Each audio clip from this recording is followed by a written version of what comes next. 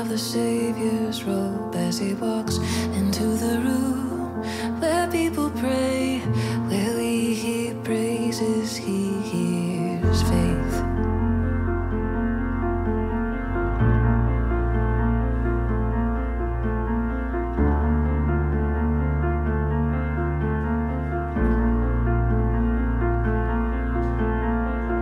There's a sound I love to hear.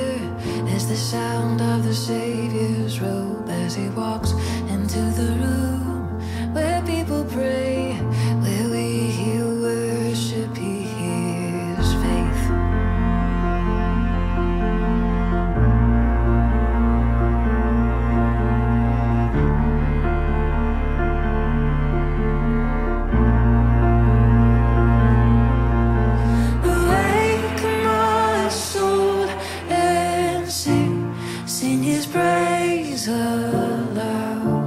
Sing his praise aloud. Oh, awaken my soul and sing his praise aloud. Sing his praise aloud.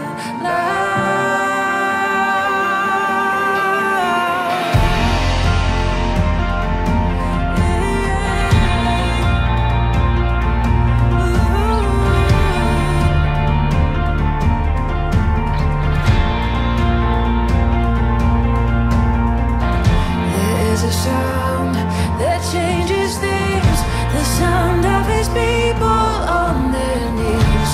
Oh, wake up, you slumbering, it's time to worship him. Awaken my soul and sing his praise aloud. Sing his praise aloud.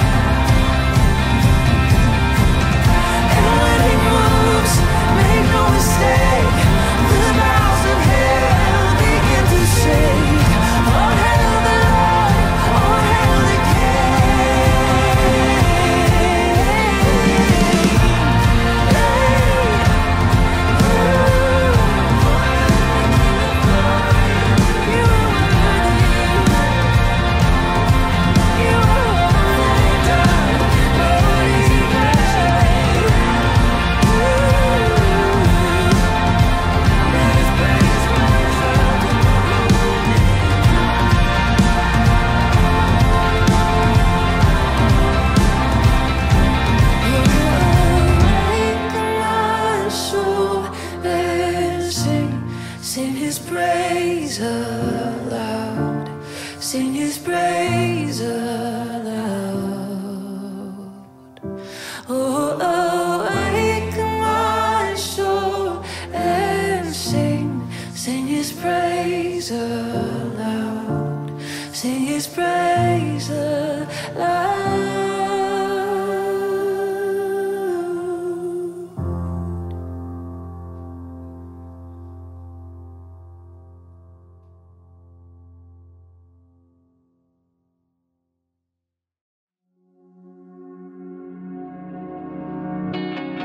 These have been challenging times, but the body of Christ has proven itself resilient. We've gathered in different ways, in different places, yet stood steadfast as the church. We have found peace in God's promise to never leave us or forsake us. In our separation, we have remained united. In our struggle, we have lived out our faith. In the midst of the unknown, we have leaned on the strength of an all-knowing God. Throughout history, the church has thrived in adversity, and this moment is no different. The power of God is unstoppable. His love unending, His grace unrelenting, His glory undeniable. Today, no matter where we gather, we remain God's people. Our mission has not changed. Our calling has not been altered. And nothing, absolutely nothing, will ever change that. We are the church, and today we stand resilient.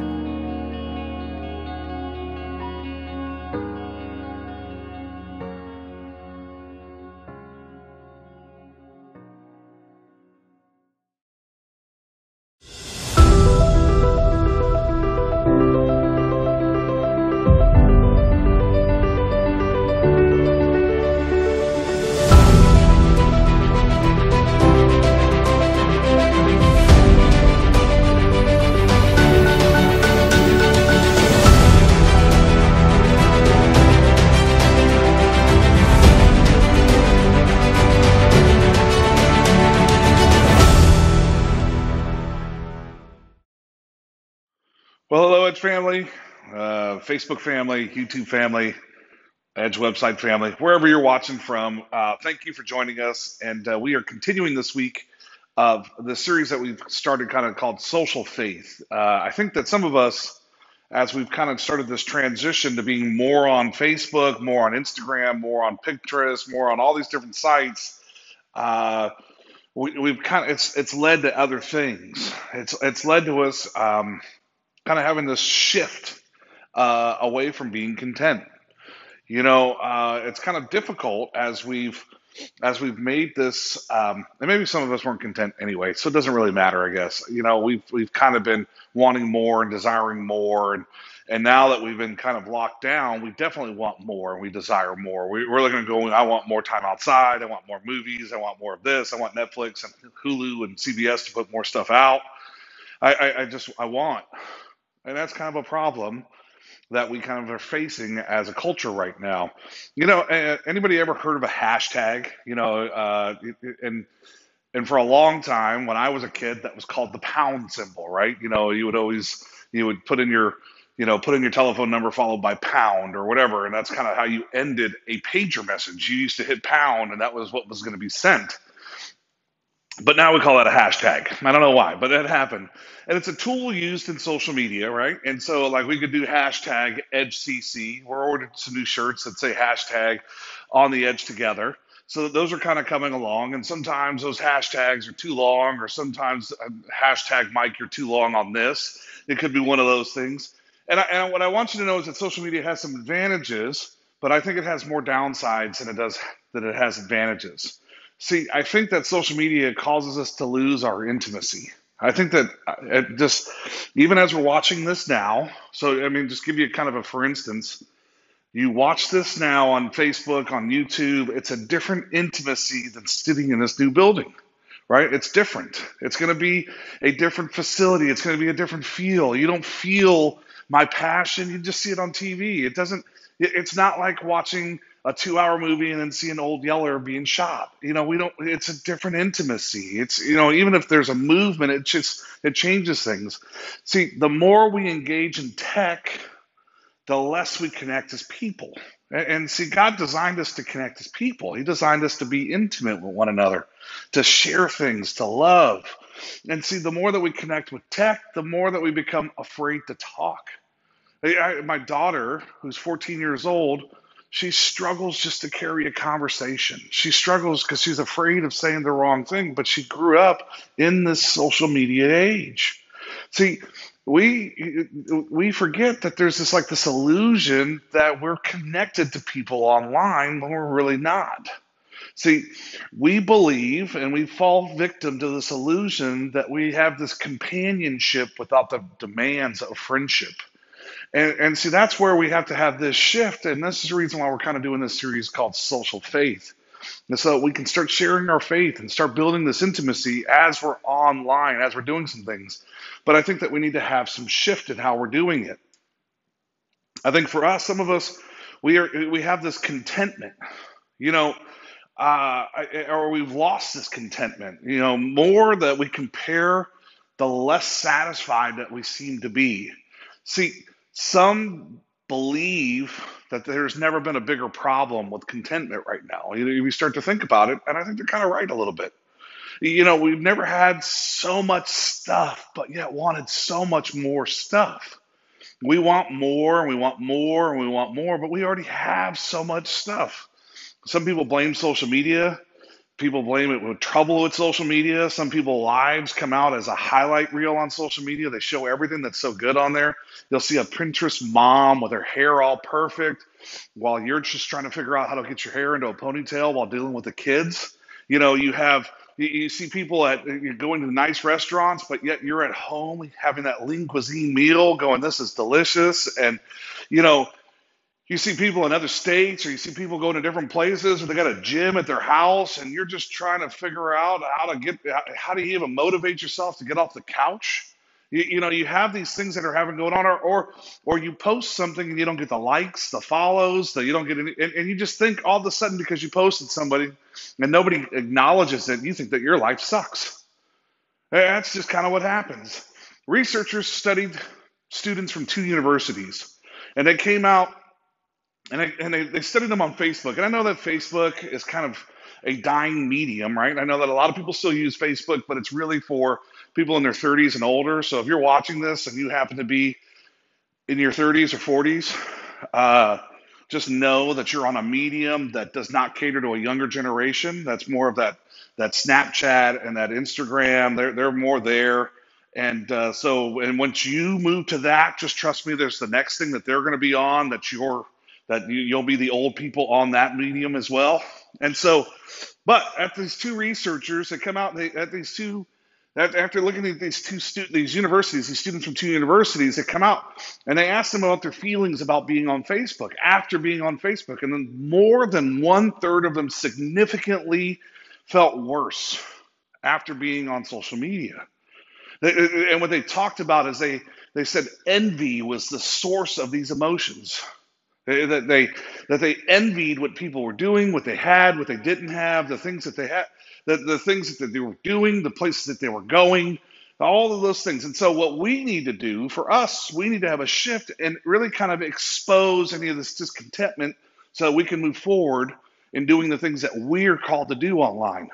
So one, we need to realize and kind of expose some of the materialistic and the financial envy that we have. We look at other people's cars, we look at their house, we look at their purse, we look at the shoes they got from Zappos, we look at all those different things, and we have this envy. And so we have to realize is that, one, that God gave you what you're supposed to have right now, and maybe He's trying to work to give you more, but we're going to get to that. Or how about relationally, right? See, sometimes we'll get on there and relationally we'll start feeling this envious of whatever it is. Maybe we didn't get the invite to that online Zoom party, or maybe we didn't get this, or maybe we're not married, or maybe we don't have time with the kids, or maybe we don't have as much fun as other people, or we don't have the same followers, or we don't have these same things. And then the other thing that we come down to is circumstantials. So what circumstantial things other people are doing, or what things that we have. So you might be looking at somebody who you went to school with, and you look, they are so far along at this point in their life. They have a baby, they have, they whatever it is, they play football, they do this, they do those things.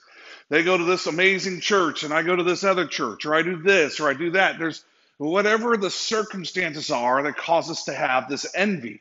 See, life is 10% of what happens to you and 90% of how you respond to it. See, life is only about 10% of what happens to you. What are you doing with it? We've all heard the adage, if life gives you lemons, what are you supposed to do? You make lemonade. Well, right now we have a whole bunch of lemons. Why aren't we making lemonade? Why are we sitting there trying to eat these lemons and we got that sour face and we look nasty and we're upset and we're blaming people? Here's what Paul says. Paul says in Philippians 4, verses 12 and 13, he says, I know what it is to be in need. Right? I'm sure some of us are right there. And he also says, I know what it is to have plenty. I have learned the secret of being content in any and every situation, whether well-fed or hungry, whether living in plenty or in want. And see, here's the big thing. See, this next verse gets quoted a lot, but really it's kind of quoted out of context, right? Because people will just straight go, oh, Philippians 4:13, I can do all things through Christ who gives me strength. Well, yeah, we can. But this verse is quoted out of context because it actually starts here at this beginning. I know what it is to be in need. I know what it is to have plenty. I know what it is and I've learned the secret of being content. The secret of being content is knowing that God will allow me to do all things. So all those things that other people are doing, I can do as well. It's a matter of how I respond to what he's given to me here. We have to, so I want you to understand something. We have to have this shift in perspective. And see, you will always battle with discontentment until you allow Christ to be all that you need. Are you allowing Christ to be all that you need? Are you going? That's why I think that fasting is so important sometimes. When we fast, because we step back and we go, I believe that God's going to nourish and God's going to give to me and God's going to provide. But we don't act that way all the time. We only do that during this fasting. We should be doing it all the time. We should be going, God, I believe that you're going to provide, you're going to give to me, you're going to take care of this. Through Christ's strength, we will kill comparisons. How about that? Through Christ's strength, we will kill comparisons. Here's what it says in 2 Corinthians 10:12. It says, we do not dare to classify or compare ourselves with some who commend themselves. We don't compare ourselves to people who sit there and commend themselves. We don't compare ourselves to people who are going, man, Mike, you're doing amazing. Dude, you're doing awesome. That's not what we do. And when they measure themselves by themselves and they compare themselves with themselves, they are not wise. This is what Scripture tells us. That when we compare ourselves to people who think they've got it all like that, then we're not wise. Anybody who's walking around going, I am amazing, popping their collar, thinking they've got everything all together, Bible tells us they are not wise. Why are we comparing ourselves to them? We have to have this shift here. And here's the opposite end of this is. It says, but if you harbor bitter envy and selfish ambition in your hearts, do not boast about it or deny the truth. Such wisdom does not come down from heaven, but is earthly. It is unspiritual and it's demonic. For where you will have envy and selfish ambition, there you will find disorder and evil practice. That's James 3:14 through 16. Think about this, is that as we envy, we are starting to create this earthly, unspiritual, and demonic attitude towards things. When we envy it, when we're chasing after it, when we're pursuing it, and it says this wisdom does not come from heaven. As we have this sense of comparison, because that's what we're doing when we harbor this bitter envy, when we look at it and go, I want this, and I hate them for having it, then we start to have this mindset of going, well, I'm holding, it's a demonic mindset. What do we do about it? Number one, even though I know it's hard right now, I think we should take a social media spiritual break. We just go on there and we just go, I'm going to disconnect from it for a while. Maybe we hide the feed of people that trigger those type of emotions. All you got to do is just go to the box, click it, and go hide this person's feed. You don't even have to unfriend them. You can still be friends and not actually see their feed. Stop ordering different magazines and different and start deleting shopping apps and start getting rid of things. Stop watching HGTV. Oh my gosh, because there are so many projects there that they make look easy, but actually take months and weeks and years of work sometimes. We have to do this. And then the other thing is, what would help us tremendously is if we were to start celebrating other people's blessings. When you see somebody who gets something, be happy for them. When somebody's marriage is going well, man, be happy for them. Someone else is happy. Yes, be the biggest cheerleader for them. If your friend is vacationing and they are out on the lake and they're doing these things, or maybe they're on a bike, maybe they got, I had a conversation with somebody, do you know that they got stuck in New Zealand for 3 months and had all of their vacation stuff paid for? right? Wouldn't it be nice to go to New Zealand, get stuck there for 3 months, and have the government pay for your vacation to be there? That, be happy for them, right? Be happy for them. Your friend gets the job that you wanted. Be happy for them. Be their biggest cheerleader. What would happen if you were happy for them, and what would happen if you were to bless them through that? What changes there? See, being upset by God blessing someone else may be why God isn't blessing you. And see, that's one of those things that we have to be looking at is going, we need to be happy and sharing the joy and being enthusiastic for God blessing our brothers and sisters. And too often we're not. This jealousy and this envy come out of us, and really what it shows is that we don't have a heart of gratitude. Look at what you've already provided for me. Look at what you've given here. And see, what we need to do is we need to cultivate gratitude. We need to have a shift and cultivate gratitude. Here's what it says in Proverbs 15:15. For the despondent, every day brings trouble. For the happy heart, life is a continual feast. So for those that are always, I used to use this analogy every once in a while. See, every day a vulture goes out looking for death. Every single day, they go out and they look for death. They find it almost every day. But on the opposite end of this, a hummingbird every day goes out looking for something sweet, something beautiful, life-giving nourishment. They both find it each and every day. What are you searching for each and every day? Are you searching for the negativity, the death, the destruction? Or are you searching for the life, the beauty, the gift that God gives to us? Which one are we searching for? What are we doing? See, Melissa and I took a trip a couple days ago, and we were in the car, and we've taken kind of a little tour of the Bay Area. And we were sitting in traffic. We went to different places. We were looking for something. We couldn't find it. And through the whole thing, at the end of it, it was a very long and frustrating day.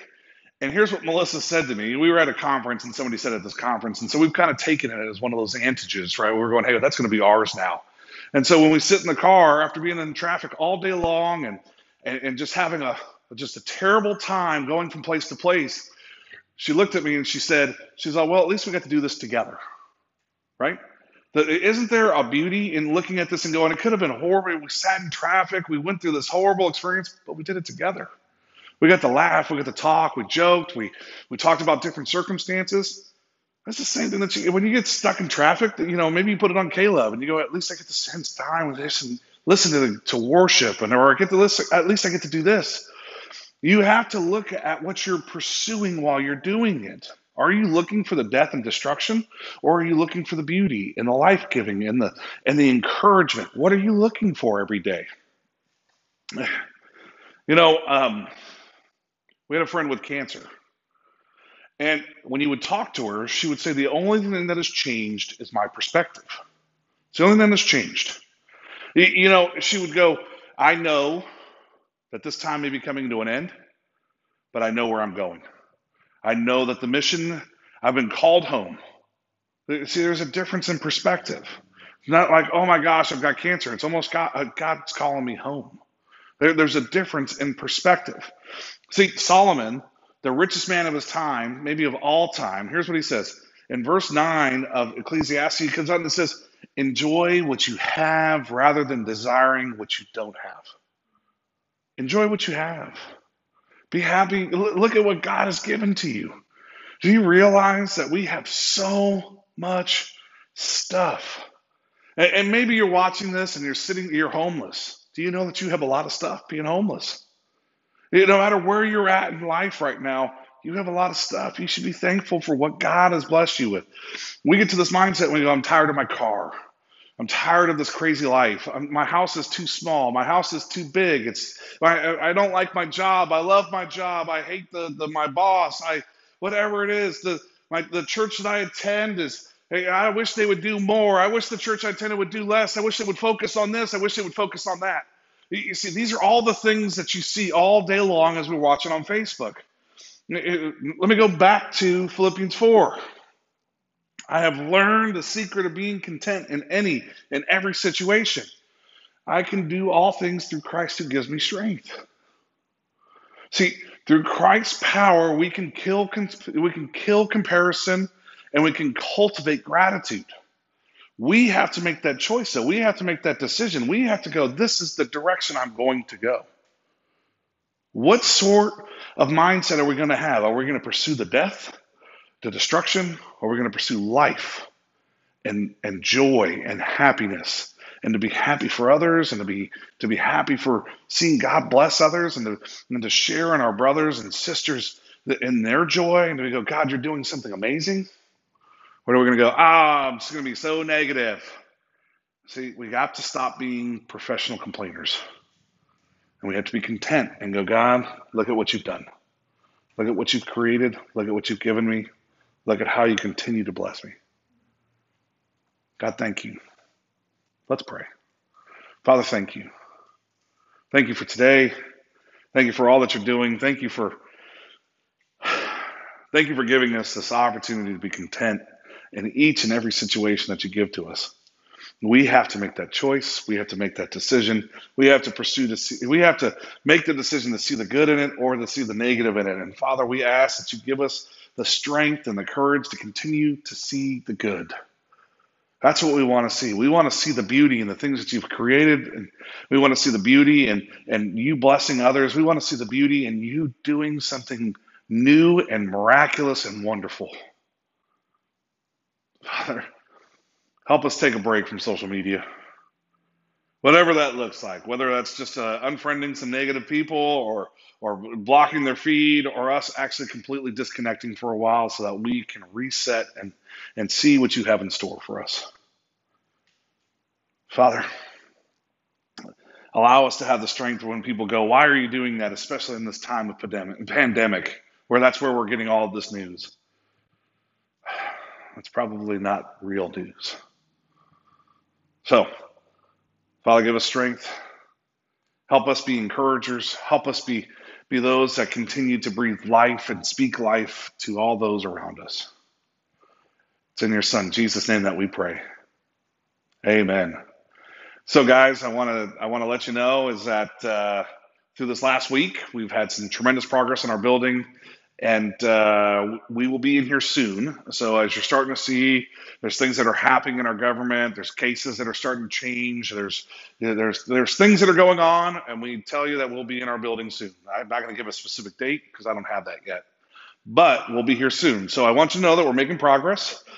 That things are moving along, they're chugging along, and we want to continue to ask for your support, not only just in prayer, but that you continue to support the Edge. Is that we will have this beautiful facility within, let's just say about 6 weeks. That's just a guess. Don't hold me to that, but that's where we're about. Anyway, so if you want to come take a look, we would love to show you. If you want to come and help out. We're not quite ready for that yet, but we'll have some projects that are coming up here very soon that you can help out with. So, one thing that we are looking for is that we are looking for some people who are willing to come pray, especially as we're building walls. We're looking for people that have, maybe if you have an encouraging verse, or if you have a verse that you would like to have built into the walls of this facility, we would love to have that as well so that we can add those and maybe have you come put them on the inside of the walls, add a Bible, highlight that verse. Those are things that we would love to have happen, and we want you to be part of that. So please, please, please reach out. Please let us know. Comment on, I wouldn't comment on Facebook because we're not really there much. So if you're watching this on our live feed, comment there. If you're watching on YouTube, comment there. If you're on Facebook, somebody will see it. It's just a matter of when. So anyway, we love you. We can't wait to spend time with you and see you again, and to do church on the Edge together. Can't wait to see you. Bye.